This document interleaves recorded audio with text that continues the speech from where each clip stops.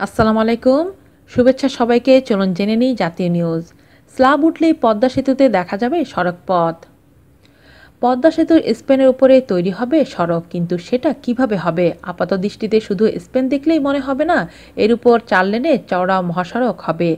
এটা বোঝা গেল রোডওয়ে ডেক স্ল্যাব দেখে। স্প্যানের উপর কংক্রিটে তৈরি ডেক স্ল্যাব বসানো হবে। জাজিরা পারে প্রথমবারের মতো কয়েকটি নমুনা ডেক স্ল্যাব তৈরি করে রাখা হয়েছে। কিছুদিনের মধ্যে চূড়ান্ত রোডওয়ে স্ল্যাব তৈরি শুরু হবে বলে জানিয়েছেন পদ্মা সেতুর সুপারস্ট্রাকচার প্রকৌশলীরা।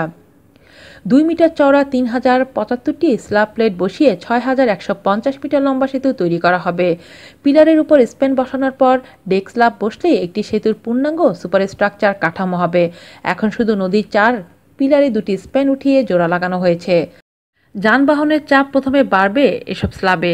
স্ল্যাব সাজিয়ে তার উপর পিচ ঢালা সড়ক হবে। দেখা গেছে স্ল্যাব এতটাই চওড়া যে তার 2 ভাগ, মাঝখানে আইল্যান্ড, যার এক এক ভাগে 2টি করে লেন রয়েছে। স্প্যানের উপর বসানোর পর প্রায় 1 লেন সমান স্প্যানের দুদিকের বাইরে ঝুলন্ত অবস্থায় থাকবে। মূল সেতুর একজন ঊর্ধ্বতন প্রকৌশলী জানান, স্ল্যাবগুলোতে হেভি স্ট্রেট কংক্রিট দেওয়া হবে। একসঙ্গে অনেকগুলো রড ঢুকিয়ে দেওয়া হবে স্ল্যাবের ভিতরে। রডগুলো হবে অনেকটা তারের মতো।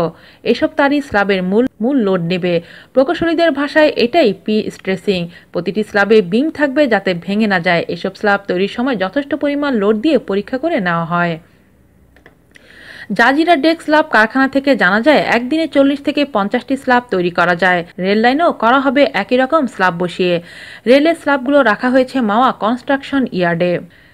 40 নম্বর পিলার ঘুরে দেখা গেছে 37 ও 38-এর মধ্যে প্রথম স্প্যান এবং 38 ও 39-এর মধ্যে দ্বিতীয় স্প্যান উঠিয়ে জোড়া লাগানো হয়েছে। তৃতীয় স্প্যান বসবে মার্চ মাসে 39 ও 40 নম্বর পিলারে। সিঁড়ি বেয়ে স্প্যানের উপরে উঠে দেখা গেছে প্রতিটি স্প্যানের উপর স্ল্যাব বসানোর জন্য রড বের করে রাখা হয়েছে। টেনে টেনে স্ল্যাব নিয়ে এসে সাজানো হলে স্প্যানের উপর সড়কপথ দেখা যাবে। আর নিচে একইভাবে রেল লাইনের স্ল্যাব বসানো হবে, তাতে দৃশ্যমান হবে রেলপথ। স্প্যান এবং স্ল্যাব বসানো পদ্মা সেতুর সুপারস্ট্রাকচার বা উপরিভাগের অংশ। স্প্যান ফেব্রিকেশন ইয়ার্ডে ট্রাস জায়ান্ট দেওয়ার পর স্প্যান তৈরি হয়। স্প্যান বসানোর পর তার উপর সাজানো হবে রোডওয়ে ডেক স্ল্যাব।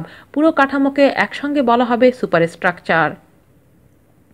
পদ্মা সেতুর আন্তর্জাতিক বিশেষজ্ঞ প্যানেলের প্রধান খ্যাতিমান প্রকৌশলী ডক্টর জামিরুর রেজা চৌধুরী বলেন, পদ্মায় কোনো কাজ আটকে নেই। নদীর গভীরে পাইল নিয়ে যাওয়ার চ্যালেঞ্জ ছিল। 2টি স্প্যান বসানোর পর তৃতীয় স্প্যান 7 থেকে 8 দিনের মধ্যে পিলারের কাছে নিয়ে যাওয়ার কথা। আর 31শে মার্চের মধ্যে অবশিষ্ট কিছু পাইলের চূড়ান্ত ডিজাইন না এলে কাজ আটকে থাকতে পারে।